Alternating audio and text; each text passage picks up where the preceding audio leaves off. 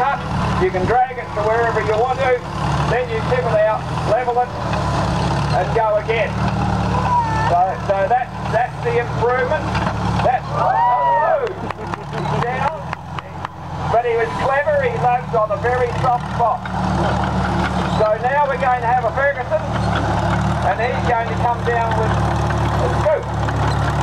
So this is getting into the modern age, where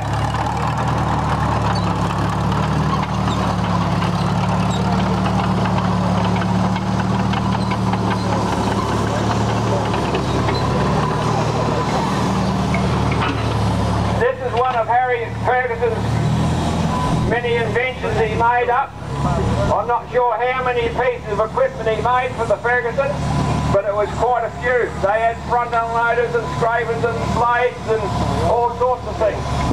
And there you are, one-man operation, and you can see that's a lot smarter than having two to operate. Okay, so